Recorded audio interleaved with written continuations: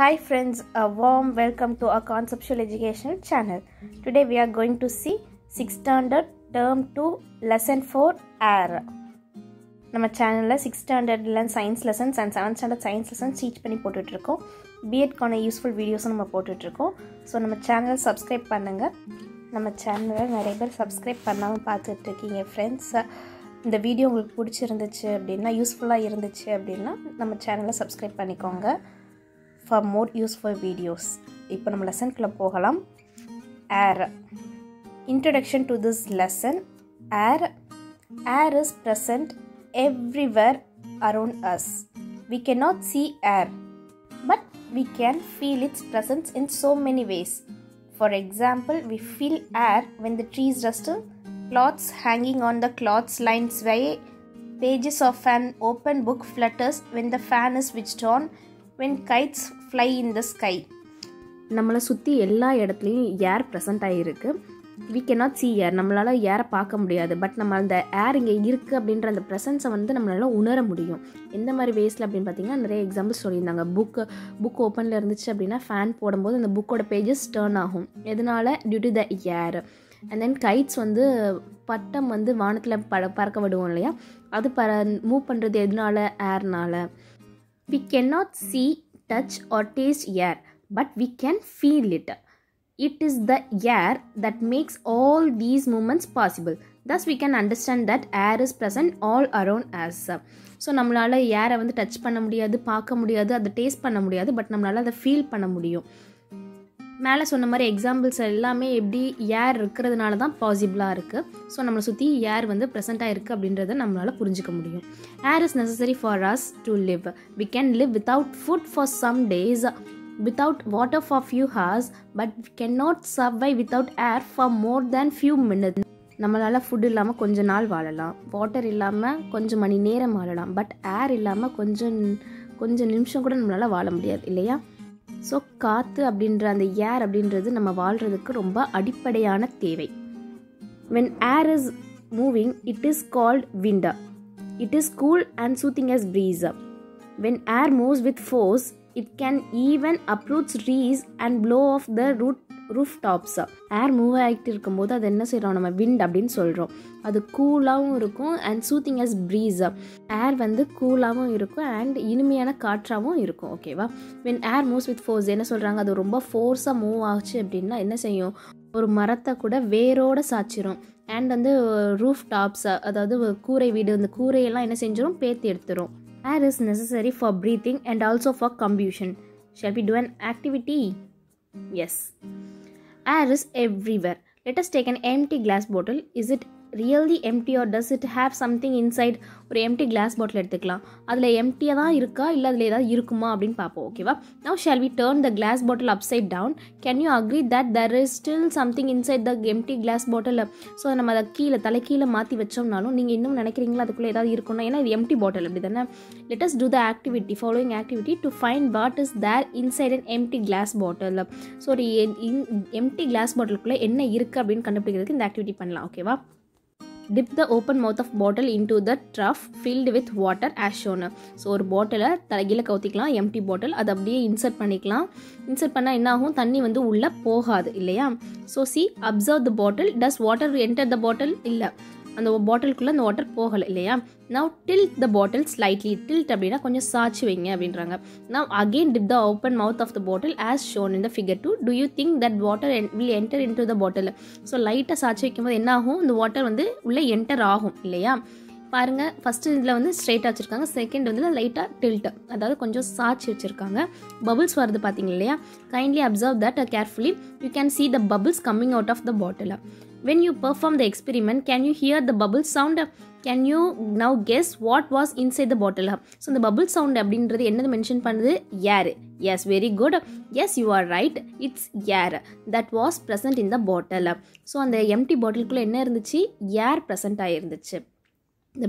The bottle was not empty at all. In fact, it was filled completely with air. Even you turned it upside down.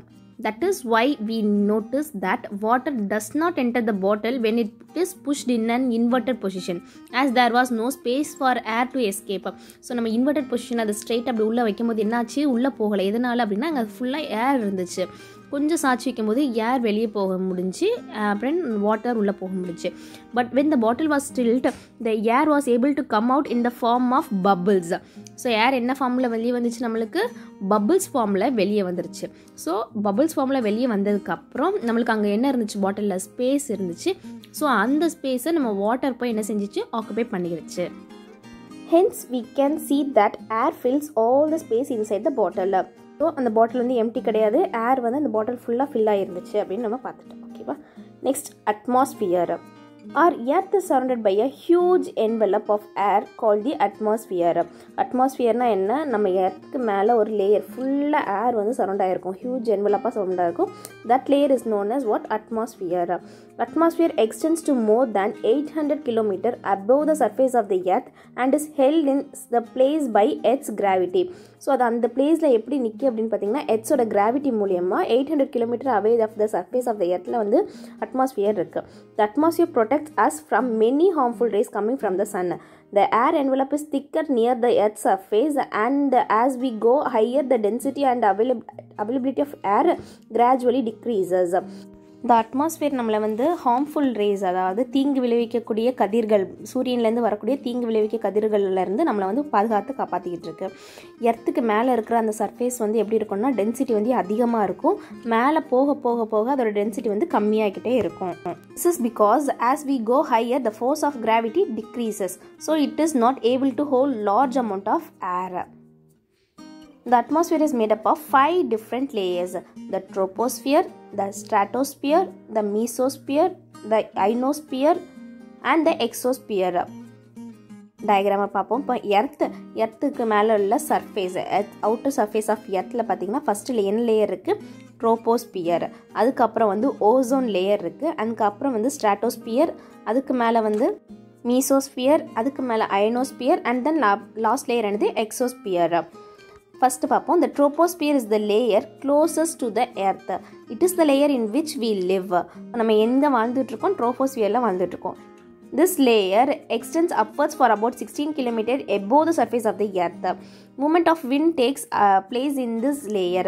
So movement of wind எங்கே நடக்குது, இந்த லேயரில் தான் நடக்குது. It also contains water vapor which is responsible for making clouds. Water vapour எங்கே நடக்குது அப்படின்னா அந்த ட்ரோபோஸ்பியர் லேயரில் தான் நடக்குது. ஓகேவா. அதுதான் என்னது, க்ளவுட் மேக் பண்ணுறதுக்கு ஒரு மெயின் ரீசன் என்னது, வாட்டர் வேப்பர் மேக் ஆகுறது. So this layer is responsible for the whether we experience on earth. So troposphere தான் நம்ம இந்த எர்த்தில் வந்து என்ன மாதிரி வெதரை எக்ஸ்பீரியன்ஸ் பண்ணுறோமோ அதுக்கு ரெஸ்பான்சிபிள் எந்த layer, troposphere. Okay. Next, aircrafts usually fly above this layer to avoid strong winds and bad weather. So aircraft என்ன செய்வாங்க, இந்த லேயருக்கு மேலே பறப்பாங்க. ஓகேவா. இதனால் அப்படின்னா இங்கே வந்து ஸ்ட்ராங் விண்ட்ஸ் வந்து ப்ளோ ஆகிட்டு இருக்கும், ஒரு பேட் வெதர் வந்து இருக்கலாம், அதனால இந்த லேயரை விட்டுட்டு அதுக்கு அடுத்த லேயரில் அதுக்கு மேலே பறப்பாங்க. ஓகேவா. The stratosphere lies above the troposphere. This layer has a ozone layer in it. The ozone layer protects all life on the earth from the harmful ultraviolet rays of the sun. So இந்த ozone layer வந்து சூரியன்லேருந்து வரக்கூடிய ultraviolet rays வந்து நம்மக்கிட்ட வராமல் பாதுகாத்து தடுத்து நிறுத்துது. ஓகேவா. Do you know a weather cloud shows the direction in which the air is moving at the particular place. You can also make a wind sock to find the direction of the wind. Can you try it yourself? ஒரு particular பிளேஸில் எந்த டைரெக்ஷனில் wind move ஆகுது அப்படின்றது இந்த weather கிளாக்கை வச்சு நம்ம கண்டுபிடிச்சிடலாம். அண்ட் ஒரு விண்ட் சாக் வந்து மேக் பண்ண சொல்கிறாங்க. இது ஈஸியாக நம்ம மேக் பண்ணிடலாம். இந்த என்ன செய்யும், எந்த டைரெக்ஷனில் விண்ட் ப்ளோ ஆகுதோ அந்த டைரெக்ஷனில் இது வந்து அந்த டைரெக்ஷனில் வந்து ப்ளோ ஆகிக்கிட்டு இருக்கும். ஓகேவா. நெக்ஸ்ட் டாபிக் பார்க்கலாம். Experimental verification of presence of oxygen, carbon dioxide and nitrogen in air. Air அப்படின்றது என்னதுமா, it is a composite mixture இல்லையா. Air is air a thing or composite mixture? It is a composite mixture இல்லையா. For a long time, that is until 18th century, human thought air is as a fundamental constitution of matter. However, an ingenious experiment conducted by Joseph Priestley in 1774 showed that air is not an elementary substance but a composition or mixture of gases.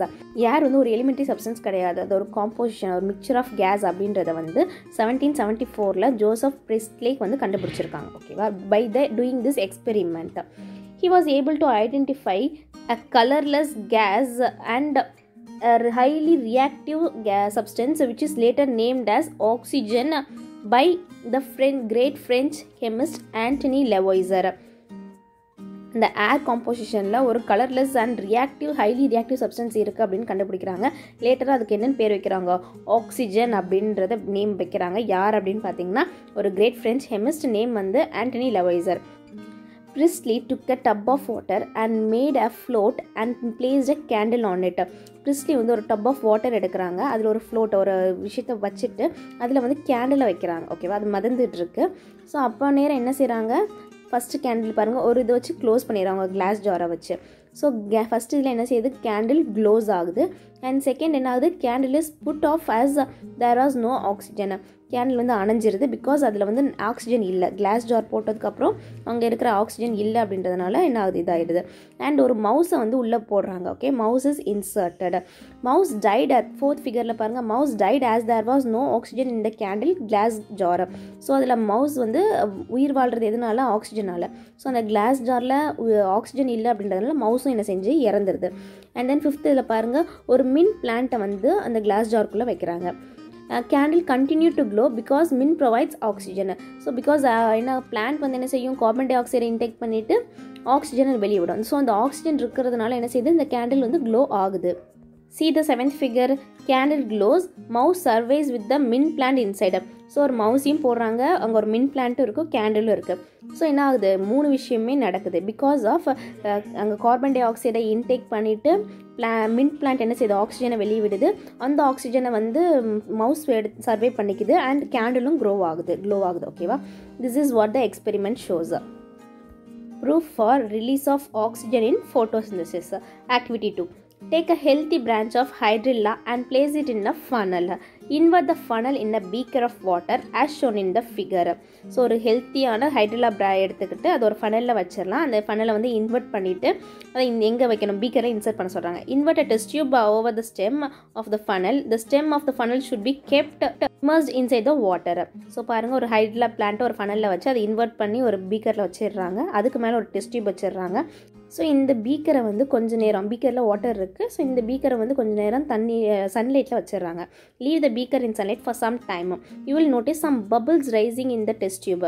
The bubbles contain oxygen released by the plant during photosynthesis. If we show a glowing splinter to the collected air, it burns brightly. So என்ன சொல்கிறாங்க? இந்த plant வந்து photosynthesis ப்ராசஸில் oxygen வந்து என்ன செய்யுது? Oxygen வந்து bubble மூலயமா வந்து வெளியே விடுது. ஓகேவா? ஸோ அந்த பபிளில் வந்து நீங்கள் க்ளோயிங் ஸ்பின்டர் வைக்கும் போது என்ன செய்யும்? தீ பற்றிக்கும் அப்படின்காங்க. ஓகேவா? This shows that the collected case contains oxygen அப்படின்னு சொல்கிறாங்க. ஓகேவா? சி இந்த கலெக்டட் கேஸ் பபிள்ஸ், இந்த கேஸ் பபிள்ஸ் வந்து எது மூலிமா? இந்த கேஸ் பபிள்ஸில் என்ன இருக்குது? ஆக்சிஜன் இருக்குது. டியூரிங் ஃபோட்டோசிந்தசிஸ் ப்ராசஸ் பிளான்ட் வந்து இந்த ஆக்சிஜன் வந்து வெளியே விடுது, ரிலீஸ் பண்ணுது அப்படின்னு சொல்கிறாங்க. ஓகேவா? நெக்ஸ்ட் பாருங்க, test for the proportion of oxygen and nitrogen in air. Activity 3. We know that iron undergoes rusting with oxygen and forms iron oxide. Iron வந்து என்ன ஆகும்? ஆக்சிஜனோட சேர்ந்து துரு பிடிக்கும் இல்லையா? அயன் ஆக்சைடாக மாறும். ஸோ இங்கே என்ன சொல்கிறாங்க? This process is used to estimate the percentage of oxygen in air which has been removed by the rusting reaction. Take a small portion of iron wool. Press into a 20 ml graduated test tube and wet it in with water. Tip away excess of water. Take 500 ml beaker and fill half of the beaker with water. Invert the test tube and place it in air. Leave the arrangement at least for a week without making any disturbance to the test tube. So எப்படி சொல்லியிருக்காங்கன்னு பாருங்கள், ஒரு test டியூப்பில் உள் போட்டுக்கோங்க, iron உள் போட்டுட்டு அதை வந்து இன்வெர்ட் பண்ணி ஒரு பீக்கரில் வைக்க சொல்லிட்டாங்க. ஸோ கொஞ்ச நாள் அதை அன்டிஸ்டர்ப்டு வச்சுட்டாங்கன்னா இனிஷியல் ஸ்டேஜில் எப்படி இருக்குது, வாட்டர் லெவல் எப்படி இருக்குது, ஃபைனல் ஸ்டேஜில் என்ன செய்யுது, வாட்டர் லெவல் இன்க்ரீஸ் ஆகுது இல்லையா டெஸ்ட் டியூப்புக்குள்ளே. எதனால் அப்படின்னு பார்த்தீங்கன்னா, ரஸ்டிங் ரியாக்ஷன் நடக்கும்போது ஆக்சிஜன் வந்து ரிமூவ் ஆகும். ஸோ இதுதான் reason. Okay, C observe the changes that happen in the iron wool and to the level of water inside the test tube. we could see that the water level has increased inside the test tube. Test tube la water level increase ஆச்சு. The rise in water is because of oxygen in air which has been removed by the rusting reaction. இந்த water level increase ஆனதுக்கு என்ன reason அப்படின்னா இந்த oxygen இன் ஏர், அந்த oxygen இருந்ததுனால. இந்த oxygen எப்படி வந்துச்சு அப்படின்னா ரஸ்டிங் ரியாக்ஷன் நடக்கும்போது ஆக்சிஜன் வந்து வெளியேறிச்சு. அந்த ஆக்சிஜனால தான் என்ன செஞ்சு வாட்டர் லெவல் இன்க்ரீஸ் ஆச்சு. This will be about 20%, which is the approximately the percentage of oxygen in the air. So airல வந்து ஆக்சிஜனோட பர்சன்டேஜ் எப்படி இருக்குது, அப்ராக்சிமேட்டாக ஒரு 20% இருக்குது அப்படின்னு வந்து ஃபைண்ட் அவுட் பண்ணியிருக்காங்க. ஸோ மோர் டு நோ பார்க்கலாம். இப்போ Daniel Rutherford, a Scottish chemist, discovered nitrogen. So யார் நைட்ரஜன் டிஸ்கவர் பண்ணா? Daniel Rutherford, a Scottish chemist. He removed oxygen and converted it into carbon dioxide using an inverted bell jar using a burning candle. He passed this air without oxygen through the lime water and removed carbon dioxide also. Once the carbon dioxide was removed in that air, neither a candle burned nor the plant breathed. இந்த bell ஜாரில் என்ன செய்கிறாங்க, oxygen இல்லாத ஏரை வந்து Lime water மூலிமா ப்ராஸ் பண்ணுறாங்க and carbon tie ஆக்சைடையும் எடுத்துடுறாங்க. ஸோ ஏரும் இல்லை கார்பன் டை ஆக்சைடு இல்லை அப்படிங்கும்போது அந்த கேண்டில் என்ன செய்ய மாட்டேங்கி, எரியவும் மாட்டேங்கி, அந்த பிளான்ட் வந்து ப்ரீத்தும் பண்ணலை. ஸோ அப்போ இங்கே கண்டிப்பாக வேறு ஏதோ ஒரு ஏரில் இருக்கிற வேறு ஏதோ ஒரு காம்பவுண்ட் இருக்குது அப்படின்னு கண்டுபிடிக்கிறாங்க. ஓகேவா? And he did not have oxygen and carbon dioxide. He was able to produce a gas which showed the same property of the air without oxygen and carbon dioxide. Hence this gas was named nitrogen. So அதே property ஏரில் உள்ள அதே property இருக்குது, but அதில் ஆக்சிஜனும் இல்லை carbon tie ஆக்சைடும் இல்லை. அப்போ அது என்னது அப்படின்னா நைட்ரஜன் அப்படின்னு நேம் பண்ணுறாங்க. ஓகேவா? Next, test for carbon di oxide in air. Bore some Lime water in a class tumbler. ஒரு கிளாஸ் டம்ளர் லைம் வாட்டரை ஊற்றிக்கணும். Bubble some air using the straw through the Lime water. So அந்த Lime வாட்டரில் bubble பண்ணணும் ஸ்ட்ராவை use பண்ணி. After a few minutes, look at the lime water carefully. The lime water will produce a white precipitate and that the lime water will eventually turn to a milky white solution. This shows the presence of carbon dioxide in air. So அது வந்து என்ன white கலரில் பெர்சிபிடேட்டாக form ஆகிடும் இப்போ. So Lime water வந்து ஒரு milky white பெர்சிபிடேட்டாக form ஆகிறது மூலிமா நம்மளுக்கு என்ன தெரியுது, ஏரில் வந்து கார்பன் டை ஆக்சைடு ப்ரெசென்ட் ஆகிருக்கு அப்படின்றது நம்மளுக்கு தெரிய வருது. ஓகேவா? நெக்ஸ்ட் பார்த்தீங்கன்னா composition of air. From Priestley experiment which was followed by Ingenhousz and Rutherford, we came to know that air was not just one substance. இந்த எக்ஸ்பெரிமெண்ட் மூலிமா நம்மளுக்கு என்ன தெரியுது, ஏர் அப்படின்றது ஒரு சப்ஸ்டன்ஸ் கிடையாது, it is a composition of air. இல்லையா? we will now describe what air is made up of. This is called composition of air. The major component of air is nitrogen. Almost 4/5 of air is nitrogen. The second major component of air is oxygen. About 1/5 of air is oxygen. So 5th 4 parts என்ன இருக்குது, nitrogen, and 1 part என்ன இருக்குது, oxygen இருக்குது அப்படின்னு சொல்கிறாங்க. In addition to nitrogen and oxygen gases, air also contain small amount of carbon di oxide. So ஏரில் என்ன இருக்குன்றாங்க, 4/5 வந்து நைட்ரஜன் தான் இருக்குது, அண்ட் செகண்ட் 1/5 வந்து என்ன இருக்குன்றாங்க, ஆக்சிஜன் இருக்குது, small amount of carbon tie ஆக்சைடும் present ஆகிருக்கு, and then water vapour present ஆகிருக்கு, and some other gases. So என்னெல்லாம் படிச்சிருக்கு, carbon di oxide, water vapour, some other gases, dust, argon, helium, இது எல்லாமே வந்து ப்ரெசென்ட் ஆகிருக்கு ஏரில் அப்படின்னு சொல்கிறாங்க. ஓகேவா? The next one, the composition of air in terms of percentage of its various components be written as follows.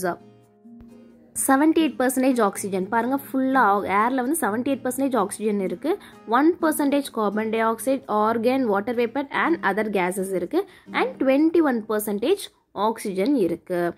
The composition of air changes slightly from place to place and also from season to season. So ஏரில் இருக்க இந்த composition வந்து கொஞ்சம் லைட்டாக change ஆகிக்கும். எப்போ அப்படின்னா place to place, வேறு ஒரு பிளேஸ்க்கும் சேஞ்சஸ் இருக்கும், அண்ட் சீசன்லேயும் சேஞ்சஸ் இருக்கும். For example, air over industrial cities usually has a higher amount of carbon di oxide in it than the air over open space. So ஒரு open ஸ்பேஸில் இருக்கிற ஏரை compare பண்ணும்போது ஒரு இண்டஸ்ட்ரியில் இருக்கிற மேலே இருக்கிற அந்த ஏர் வந்து எப்படி இருக்கும், கார்பன் டை ஆக்சைடோட அமௌண்ட் வந்து அதிகமாக இருக்கும் அப்படின்னு சொல்கிறாங்க. ஓகேவா? Air in coastal areas may have more water vapor than inland areas. So coastal areas அப்படின்னா கடலோர பகுதி, அங்கே இருக்கிற ஏரில் வந்து வாட்டர் வேப்பர் வந்து அதிகமாக இருக்கும் கம்பேர்ட் டு இன்லேண்ட் ஏரியாஸ்னால் உள்நாட்டில் ஓகேவா, கடலோரம் இல்லாத சென்டர் பிளேஸில் இருக்கவங்களும் அவங்களுக்கு வந்து வாட்டர் வேப்பர் எப்படி இருக்கும் அந்த ஏரில் கம்மியாக தான் இருக்கும் ஓகேவா. நெக்ஸ்ட், ஏர் ஆல்சோ கண்டெய்ன்ஸ் மோர் வாட்டர் வேப்பர் இன் ரெய்னி சீசன்லேயும் மோர் வாட்டர் வேப்பர் இருக்கும் ஓகேவா. The amount of dust in the air is more in windy places than other areas. Dust particles வந்து ஏரில் வந்து விண்டி பிளேசஸில் வந்து காற்று ஓவர் அடிக்கிற இடத்துல என்ன எப்படி இருக்கும், அதிகமாக இருக்கும் மற்ற ஏரியாஸை கம்பேர் பண்ணும்போது. Next, test for the presence of dust particles in air. You might have seen the sunlight enter into a dark room through a narrow slit and making shiny dust particles dancing merely on the path of sunlight. Actually, the air in a room always contains some dust particles, but they are so small that normally that are not visible to us. When a beam of sunlight falls on them, the tiny dust particles become visible. So, ஒரு dark room இருக்குது அப்படின்னா அதில் ஒரு ஹோலில் ஒரு ஜன்னல் open பண்ணால் என்ன ஆகும், சன்லைட் வந்து வரும் இல்லையா, அந்த பிளேஸில் பார்த்தீங்கன்னா டஸ்ட் பார்ட்டிகல்ஸ் நம்மளுக்கு வந்து விசிபிளாக தெரியும். பட் என்ன நேச்சுரலாக என்ன அப்படின்னா நார்மலாகவே ரூமில் வந்து டஸ்ட் பார்ட்டிகல்ஸ் இருக்கும், பட் நம்மளுக்கு வந்து அது விசிபிளாக தெரியாது பிகாஸ் அது ரொம்ப ஸ்மாலாக இருக்கும். பட் அந்த சன்லைட் படும்போது அந்த இடத்துல டஸ்ட் பார்ட்டிகல்ஸ் நம்மளுக்கு விசிபிளாக தெரியும் ஓகேவா. ஸோ நம்மளோட ஏரியாவில் இருக்கிற டஸ்ட் பார்ட்டிகளை கேல்குலேட் பண்ணுறதுக்கு நம்ம ஒரு ஆக்டிவிட்டி பண்ணலாம் ஓகேவா. Take a graph sheet using marker Benz, draw a 5x5 cm on the graph. Apply a thin film of grease on the graph sheet. This sheet will serve as dust collector. Make 4 or 5 graph sheets. இந்த மாதிரி ஒரு 4 or 5 graph sheet எடுத்துக்கணும் ஓகேவா. Discuss in the whole class as where to place the dust collector, how long to collect dust particles, and place the dust collectors in agreed positions. ஓகேவா, ஒரு dust collector அதாவது அந்த Greece தடவின அந்த பேப்பரை வந்து வச்சிடணும் கிராஃப் பேப்பரை. ஸோ அப்போ அதுலேருந்து டஸ்ட் பதிஞ்சிருக்கும் இல்லையா, அதை வச்சு நம்ம இப்போ கேல்குலேட் பண்ண போகிறோம் okay. Ensure that the dust collectors do not get blown away. அந்த டஸ்ட் கலெக்டர்ஸ் வந்து பறந்து போகாமல் நம்ம வந்து பத்திரமா வச்சிடணும். After the time scheduled for performing this activity is reached, remove the paper and count the number of collected dust particles in the marked areas in all the sheets using a magnifying glass at the dust collector. We can see something to similar to the diagram below. இந்த மாதிரி ஒரு diagram நம்மளுக்கு கிடைக்கும். Dust இருக்கிற இடத்துல நம்ம வந்து point பண்ணும்போது என்ன செய்யும், இந்த கிராஃப் ஷீட்டில் இருக்கிற மாதிரி புள்ளியாக நம்மளுக்கு வந்து கிடைக்கும் ஓகேவா. So then calculate the mean number of the dust particles in the marked area. So ஒரு பர்டிகுலர் ஏரியாவில் எவ்வளோ டஸ்ட் பார்ட்டிகல் இருக்குது அப்படின்றத நம்ம வந்து மார்க் பண்ண ஏரியாவில் நம்ம வந்து கவுண்ட் பண்ணிக்கலாம் okay. Mean is equal to total number of dust particles on collector divided by number of squares on collector. எவ்வளவு dust particles அதில் இருக்குது மொத்தமாக அப்படின்றதையும் அண்ட் நம்பர் ஆஃப் ஸ்கொயர்ஸ் இந்த கலெக்டர் அப்படின்றதையும் நம்ம வந்து டிவைட் பண்ணும்போது நம்மளுக்கு ஆன்சர் வந்து கிடச்சிரும், மீன் கிடச்சிரும் அப்படின்னு சொல்கிறாங்க ஓகேவா. த range of dust can be calculated as given below. Range is equal to maximum value minus minimum value. Dust collector நம்ம எங்கெங்கெல்லாம் ப்ளேஸ் பண்ணியிருந்தோமோ அதுலேருந்து இந்த டீட்டெயில்ஸ்லாம் கேல்குலேட் பண்ணிவிட்டு நம்ம இப்போ இது பண்ணலாம் ஓகேவா. லொகேஷன் ஆஃப் டஸ்ட் கலெக்டர் எங்கே வச்சோம், மீன் number of dust particles per square, small square சின்ன ஸ்கொயருக்கு எவ்வளோ அப்படின்றது பண்ணணும், அண்ட் தென் ரேஞ்ச் இதை கேல்குலேட் பண்ண சொல்லியிருக்காங்க. Next, which area to you think will have the most dust, எங்கே அதிகமாக இருக்கும் அப்படின்னு நீங்கள் நினைக்கிங்க. And which area to you think will have the least dust, எங்கே வந்து லீஸ்ட் டஸ்ட் இருக்கும் அப்படின்னு நீங்கள் நினைக்கிங்க அப்படின்றத மென்ஷன் பண்ண சொல்லியிருக்காங்க. டெஸ்ட் ஃபார் வாட்டர் வேப்பர் இன் ஏர். ஏரில் எவ்வளோ வாட்டர் வேப்பர் இருக்குது அப்படின்றத நமக்கு ஃபைண்ட் அவுட் பண்ணுறதுக்கு ஒரு டெஸ்ட் பண்ணலாம் ஓகேவா. Take a few ice cubes in a glass. Okay, few ice cubes in glass. Keep it in on the table for few minutes. Observe what happens. You would see tiny droplets of water all over the outer surface of the glass. From where do these droplets come? ஒரு கிளாஸில் வந்து நம்ம வந்து ice cube போட்டுக்கலாம். After few minutes என்ன ஆகும், என்ன observe பண்ணியிருப்பீங்க, அந்த கிளாஸோட அவுட்டர் சர்ஃபேஸில் வந்து டைனி வாட்டர் ட்ராப்லெட்ஸ் இருக்கும். அது எங்கேருந்து வந்துச்சு, the water vapour present in air condense on the gold surface of the class. This shows that air contains water vapour. Next, burning and கம்பூஷன். When we burn a candle, paper, kerosene, coal, wood or cooking gas, LPG, oxygen is needed. இது எல்லாமே burn ஆகிறதுக்கு என்ன தேவை நம்மளுக்கு, oxygen is needed. The oxygen needed for burning the candle, paper, kerosene, coal, wood and cooking gas comes from the air around us. நம்ம ஏரில் எவ்வளோ இருக்குது, 21% ஆக்சிஜன் இருக்குது இல்லையா, அதிலிருந்து நம்மளுக்கு என்ன இந்த இது பேர்ன் ஆகிறதுக்கான ஆக்சிஜன் நம்மளுக்கு கிடைக்குது okay. thus for burning a substance continuously so as to make fire, a continuous supply of fresh air is needed. Substance வந்து கண்டினியூஸாக பேர்ன் ஆகணும் அப்படின்னா என்ன தேவை, நம்மளுக்கு ஒரு ஃப்ரெஷ் ஏர் வந்து தேவை. ஓகேவா, இப்போ நம்ம இந்த ஃப்ரெஷ் ஏரோட சப்ளை கட் ஆனால் என்ன ஆகும் அப்படின்றத பார்ப்போம். Okay, if we cut of the supply of the fresh air to a burning substance, then the burning substance will not get oxygen necessary for burning to continue, and hence the substance will stop burning. So அதை cut பண்ணிட்டோம்னா அந்த oxygen கிடைக்காம அந்த substance என்ன ஆகாது, கண்டினியூவாக burn ஆகாது. இன் rockets as they go high in the atmosphere, the availability of oxygen is considerably reduced. Therefore in rockets along with the fuel, oxygen is also carried for combustion. So இந்த Appar earth சர்ஃபேஸ்க்கு மேலே போக போக போக என்ன இருக்காது, oxygen இருக்காது. So rocket போகும்போது என்ன ஆகுது, மேலே போனதுக்கப்புறம் அங்கே வந்து ஆக்சிஜன் இல்லாமல் ஃபயர் ஆகாது. ஸோ என்ன பண்ணுறாங்கன்னா ஃபியூயலோட சேர்த்து ஆக்சிஜனும் வந்து கம்ப்யூஸ் பண்ணி அனுப்புகிறாங்க. ஓகேவா, the process of burning a substance in the presence of oxygen and releasing a large amount of light and heat is called burning. If the process does not emit flame, then it is called combustion. So பேர்னிங்னா என்ன சொல்கிறாங்க, ஒரு oxygen இருக்கும்போது ஒரு substance வந்து burn பண்ணுறோம், அதுலேருந்து லைட்டோ ஹீட்டோ நம்மளுக்கு வருது அப்படின்னா அது பேர்னிங். ஸோ ஒரு சப்ஸ்டன்ஸில் இருந்து லைட்டோ ஹீட்டோ எதுவுமே வரலை அப்படின்னா அது என்னன்னு சொல்கிறோம், நம்ம கம்ப்யூஷன் அப்படின்னு சொல்கிறோம். ஓகேவா, நெக்ஸ்ட் பாருங்கள், oxygen is necessary for burning. ஒரு ஆக்டிவிட்டி பண்ணலாம். Place 2 candles on a table. Ensure that the both candles are of same size and height. ரெண்டு கேண்டில் எடுத்து வந்து ஒரு டேபிள் வச்சுக்கலாம், ரெண்டும் சேம் சைஸ் அண்ட் ஹைட்டில் இருக்கணும். Mark them as candle 1 and candle 2 using a chalk piece. Light both the candles now. Cover candle 2 with the glass tumbler as shown in the figure. Candle 1 வந்து எரியுது and candle 2 வந்து glass tumbler கவுத்துனதுக்கப்புறம் என்ன ஆகுது, எரிய மாட்டேங்க இல்லையா. எதனால, என்ன reason, because of the oxygen. What does happen to candle 1, what does happen to candle 2ன்னு கேட்டிருக்காங்க. கேண்டில் 1 வந்து க்ளோ ஆகுது because of the presence of air around presence of oxygen in the air. And candle 2ல வந்து oxygen வந்து இல்லை because அங்கே ஏர் இல்லை. ஓகேவா, can you guess why did the covered candle extinguish? எதனால அது நின்றுச்சு எரியாமல்? Let us summarize the happenings. The candle 1 continues to burn unless it is blown off by a strong moving air or any other external force.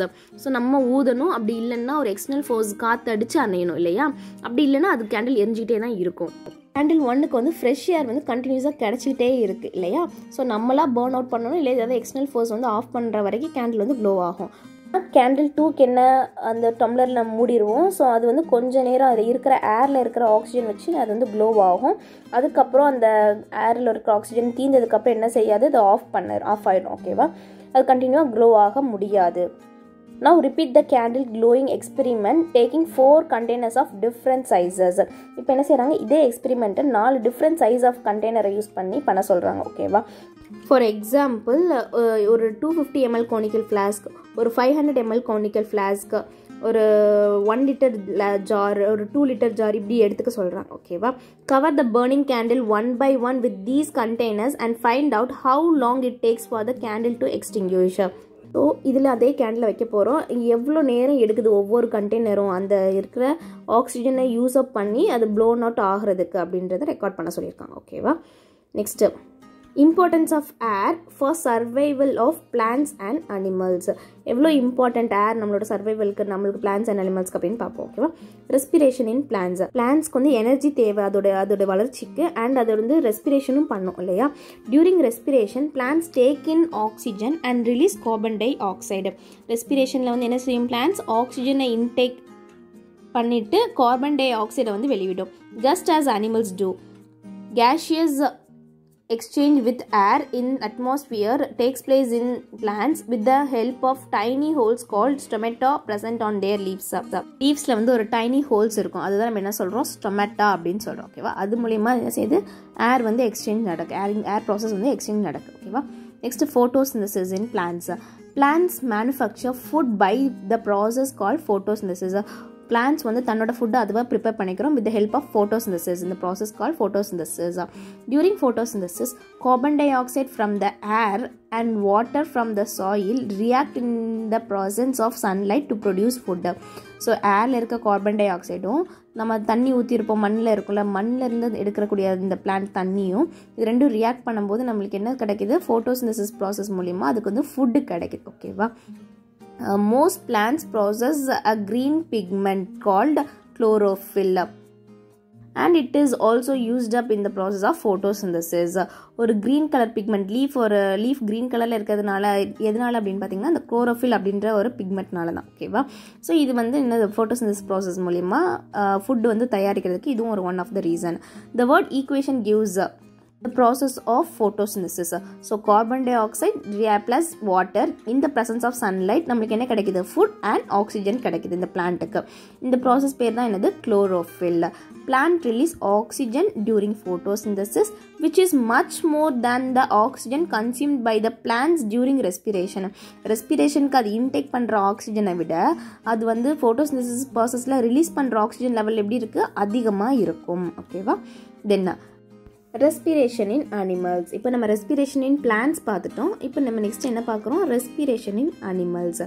When we breathe in air, the oxygen present in the air reacts chemically with the digested food within the body to produce carbon dioxide gas, water vapor and energy. So நம்ம ஏர் intake பண்ணும்போது இது என்ன செய்யுது? நம்மளோட food digest ஃபுட்டோட கெமிக்கலாக react பண்ணி அதுங்க carbon di oxide, water vapour and நம்மளுக்கு தேவையான எனர்ஜி மூணுமே வந்து ப்ரிப்பேர் பண்ணி நம்மளுக்கு தருது. ஓகேவா? So see the plant first எதுலேருந்து பார்க்கலாம்? Light energy, carbon di oxide. Okay, light energy பிளான்ட்டுக்கு கிடைக்குது. அண்ட் தென் பார்த்தீங்கன்னா carbon di oxide enters through the stomata and natural opening in the leaf. So லீஃபில் இருக்கிற நேச்சுரல் ஓப்பனிங் ஒரு tiny holes இருக்கும் இல்லையா, அது மூலிமா கார்பன் டை ஆக்சைடு என்டர் ஆகுது. And then water, carbon di oxide and sunlight combine in the leaf to make food. So water வந்து நம்ம plant கீழே அந்த வேரில் பாருங்கள், water is observe through the roots and carry through the stem through the rest of the plant. So இந்த water, அந்த sunlight and then carbon di oxide இது மூணும் சேர்ந்து ரியாக்ட் பண்ணி நம்மளுக்கு அந்த பிளான்ட்டுக்கு வந்து ஃபுட்டு தரும். ஓகேவா? And then oxygen and water vapor exit the leaf through the stomata. Water loss the leaves is called transpiration. So இந்த லீஃப் மூலியமாக என்ன செய்யுது? ஆக்சிஜன் வந்து வாட்டர் வேப்பர் எல்லாம் வெளியே போகுது, வாட்டர் லாஸ் ஆகுது இல்லையா? இந்த ப்ராசஸ் பேர் என்னது அப்படின்னா டிரான்ஸ்பிரேஷன். இப்போ நம்ம ரெஸ்பிரேஷன் அனிமல்ஸ் பார்ப்போம். This energy is required to carry out many processes in the body such as movement, growth and repair. So நம்ம சாப்பிட்ற அந்த ஃபுட் அண்ட் ஆக்சிஜன் மூலியமாக நம்மளுக்கு என்ன கிடச்சிச்சு? Carbon di oxide, energy and water vapour. இந்த இது வந்து நம்மளோட மூவ்மெண்ட்க்கு, க்ரோத்துக்கு அண்ட் நம்மளுக்கு ஏதாவது ப்ராப்ளம் அதுலேருந்து ரிப்பேர் ஆகிறதுக்குலாம் வந்து ரொம்ப யூஸ்ஃபுல்லாக இருக்குது. This process by which oxygen reacts with digest food to form carbon dioxide, water vapor and energy is called respiration. இந்த process தான் என்ன சொல்கிறோம்? respiration அப்படின்னு சொல்கிறோம். ஓகேவா? The process can be represented by a word equation as given below. Food plus oxygen gives carbon dioxide, water and energy. So நம்ம பாடிக்கு தேவையான carbon di oxide, water, energy இதெல்லாம் தரது வந்து என்னது? ஃபுட் அண்ட் ஆக்சிஜனோட ரியாக்ட் பண்ணும்போது இந்த ப்ராசஸ் பேர் என்னது? Respiration. Next, carbon dioxide formed during respiration dissolves in the blood and is exhaled out of the body through the lungs. So carbon di oxide நம்ம பாடியில் ஃபார்ம் ஆகிறது வந்து நம்மளோட பிளட்டோட டிசால்வ் ஆகும் அண்ட் வந்து நம்ம எக்ஸெல் பண்ணுவோம் இல்லையா? இன்டேக் வந்து ஆக்சிஜன் பண்ணுறோம் அண்ட் எக்ஸெல் வந்து கார்பன் டை ஆக்சைடாக பண்ணிடுவோம் through lungs. The inhaled and exhaled air thus contains same substance but in different proportions except nitrogen which is present same amount. ஓகேவா? ஸோ நம்ம இன்ஹேல் பண்ணும்போது இருந்த ஏரும் எக்ஸேல் பண்ண போகிற ஏரும் ஒரே சப்ஸ்டன்ஸ் தான், பட் ப்ரொப்போர்ஷன் மட்டும் வேறையாக இருக்கும். ஆனால் நைட்ரஜனோட ப்ரொப்போர்ஷன் வந்து அப்படியே சேமாக இருக்கும். ஓகேவா? நெக்ஸ்ட் பாருங்கள். Inhaled air contains more oxygen while the exhaled air contains more carbon dioxide. Same substance தான் இருக்கும், பட் ப்ரொப்போர்ஷன் தான் வேறு. ஃபஸ்ட்டு ஆக்சிஜன் லெவல் அதிகமாக இருக்கும், நெக்ஸ்ட்டு எக்ஸேல் பண்ணும்போது கார்பன் டை ஆக்சைடு லெவல் வந்து இந்த ப்ரொப்போர்ஷனில் அதிகமாக இருக்கும். ஓகேவா? அந்த ஏரில் வந்து proportion of carbon di oxide வந்து அதிகமாக இருக்கும். Next, let us have a look at the following table to compare the composition of air inhaled and exhaled. So inhale பண்ணும்போது இருந்த சப்ஸ்டன்ஸும் ஒன்று தான், ஆனால் அதோட ப்ரொப்போர்ஷன்ஸ் மட்டும்தான் வேறு இல்லையா? எக்ஸேல் பண்ணும்போது இருந்த சப்ஸ்டன்ஸ் ஒன்றே தான், ஆனால் அதோட ப்ரொப்போர்ஷன் வேறு. நைட்ரஜன் வந்து இன்ஹேல் பண்ணும்போது 78% இருக்கும், அதுவே எக்ஸேல் பண்ணும்போது 78% இருக்கும். ஆக்சிஜன் வந்து இன்ஹேல் பண்ணும்போது 21% இருக்கும், எக்ஸேல் பண்ணும்போது 16% இருக்கும். கார்பன் டை ஆக்சைடு இன்ஹேல் பண்ணும்போது 0.03 தான் இருக்கும், ஆனால் எக்ஸேல் பண்ணும்போது 4% இருக்கும். ஓகேவா? வாட்டர் வேப்பர் அண்ட் வேரியபிள் அமௌண்ட்டாக இருக்கும். அமௌண்ட் இன்க்ரீசஸ் இன் எக்ஸேல் ஏர். எக்ஸேல் ஹேரில் வந்து அமௌண்ட் வந்து இன்க்ரீஸ் தான் ஆகும் இல்லையா? அண்ட் தென் நோபல் கேஸ் பார்த்தீங்கன்னா 0.95 இருக்கும், அது சேம் 0.95 இருக்கும். டஸ்ட்டும் அதே மாதிரி வேரியபிள் அமௌண்ட் இருக்கும். அண்ட் இது வந்து நான் எப்படி இருக்கும்னு சொல்லலாம் முடியாது. அண்ட் டெம்பரேச்சர் பார்த்தீங்கன்னா room temperature and then inhale பண்ணும்போது அண்ட் எக்ஸேல் பண்ணும்போது நம்மளோட பாடி டெம்பரேச்சர் தான் நம்ம எக்ஸேல் பண்ணுவோம். ஓகேவா? Then respiration of plants and animals in water. The water of pond, lakes, rivers and seas have some amount of dissolved air containing oxygen in it. So அந்த வாட்டரில் எப்படி இருக்கும், dissolved air இருக்கும், அதில் வந்து ஆக்சிஜன் கண்டிப்பாக இருக்கும். ஓகேவா? The plants and animals that live in water use the oxygen dissolved in water for breathing. So அந்த டிசால்வ்டு ஆக்சிஜனில் வச்சு அது வந்து ப்ரீத் பண்ணும். ஓகேவா? பிளான்ஸ் அண்ட் அனிமல்ஸ் வாட்டரில் வாழக்கூடியது. For example, frocks respire through their skin, fish respire through their gills. அந்த water வந்து என்ன வச்சுருக்கு, டிசால்வ்டு ஆக்சிஜன் இருக்குது. அது மூலயமா அந்த ஃப்ராக் வந்து ஸ்கின் மூலிமா ரெஸ்பிரேஷன் நடக்கும். ஃபிஷ்ஷுக்கு வந்து ஒரு ஸ்பெஷல் ஆர்கன் உண்டு, என்னன்னு பார்த்தீங்கன்னா கில்ஸ். அந்த கில்ஸ் என்ன செய்யும், அந்த வாட்டரில் உள்ள டிசால்வ்ட் ஆக்சிஜனை இன்டேக் பண்ணி அது வந்து ஃபிஷ் வந்து உயிர் வாழும். ஓகேவா? ரெஸ்பிரேஷன் ப்ராசஸ் வந்து ஃபிஷ்ஷுக்கு எது மூலிமா நடக்குமா, கில்ஸ் மூலிமா நடக்கும். Okay, next, two you know when carbon dioxide is cooled to minus 57 degrees Celsius, it directly becomes a solid without changing to its liquid state. ஒரு கார்பன் டை ஆக்சைடை வந்து நம்ம வந்து கூல் பண்ணும்போது அது டைரெக்டாக என்ன செய்யுது, சாலிட் ஸ்டேட்டுக்கு மாறுது without liquid state. It is called try ice and it is a good refrigerating agent. Try ice used to in drugs R ரெஃப்ரிஜ்டு cause for refrigerating perishable items such as meet, fish with transporting them. Okay, uses of air. ஏரோட uses என்ன? Air is used by plants and animals for breathing. ஏர் வந்து நம்மளோட plants and animals வந்து breath பண்ணுறதுக்கு நம்ம use பண்ணுறோம். Air is used for burning fuels like would, goal, kerosene, LPG etcetera. LPG இந்த மாதிரி substance எல்லாம் பர்ன் பண்ணுறதுக்கு நம்மளுக்கு ஏர் தேவை இல்லையா? பிகாஸ் ஏரில் இருக்கிற ஆக்சிஜன் வந்து இதுக்கு main reason. Compressed air is used to fill tires of various kinds of vehicles. So compress பண்ணி வச்சுருக்க ஏர் வந்து நம்மளுக்கு எதுக்கு யூஸ் பண்ணுறோம்னா டயரை வந்து ஃபில் பண்ணுறதுக்கு. Various types of kinds of வெஹிக்கல்ஸோட டயர்ஸில் air fill பண்ணுறதுக்கு நம்ம வந்து கம்ப்ரஸ்ட் ஏர் யூஸ் பண்ணுறோம். Air plays an important role in maintaining the water cycle in the nature. நம்ம நேச்சரில் வாட்டர் சைக்கிள் மெயின்டைன் பண்ணுறதுக்கு நம்மளுக்கு ஏர் வந்து ஒரு மெயின் இம்பார்ட்டன்ட் ரீசன். ஓகேவா? And then the ozone layer present in the atmosphere helps in preventing harmful radiations of the sun from reaching the earth's surface. Earth சர்ஃபேஸை harmful radiations வந்து reach பண்ணுறதை தடுக்கிறதுக்கு என்ன layer இருக்குது, ஓசோன் லேயர் இருக்குது. Under extraordinary conditions such as patients having breathing difficulties, ஒரு பேஷண்ட்க்கு ஒரு breathing difficulties இருந்தால் ஏர் use பண்ணுவாங்க இல்லையா extraordinary கண்டிஷன்ஸில். And mountain climbing a high mountain, அங்கே வந்து ஏர் வந்து மேலே இருக்காது, ஆக்சிஜன் இருக்காது, ஸோ அதுக்காக ஆக்சிஜன் கொண்டு போவாங்க. And a driver going deep in to the C, oxygen case cylinders R used for breathing purpose. So இதுக்கு எல்லாத்துக்குமே இந்த மூணுலேயுமே என்ன, ப்ரீத்திங்க்கு வந்து ஆக்சிஜன் சிலிண்டர் வந்து யூஸ் பண்ணுவாங்க இன் extraordinary conditions. Okay, and the next, blowing air is used to turn the blades of windmills. ஏர் வந்து இப்போ எதுக்கு யூஸ் பண்ணுது, விண்ட்மில்ஸில் அந்த பிளேட்ஸ் டேர்ன் ஓவர் பண்ணுறதுக்கு அந்த விண்டாக அந்த ஏர் வந்து ஆக்சஸ் பண்ணுது. ஓகேவா? ஸோ பாருங்கள், அந்த பம்ப் மூலிமா வாட்டர் வந்து நம்மளுக்கு வந்து கிடைக்கும். ஓகேவா? அந்த விண்டு வந்து ரொட்டேட் பண்ணுறது மூலிமா அந்த பம்ப் வந்து ஆக்சஸ் ஆகும் அண்ட் அது மூலிமா நம்மளுக்கு வந்து வாட்டர் கிடைக்கும். C, the wind mills R use to draw water by running bumps, run floor mills and to generate electricity. This lesson is over, friends. If you have any doubts, you can ask me in comment. If you like this video, then subscribe our Conceptual educational channel. Keep supporting us, guys. Thank you.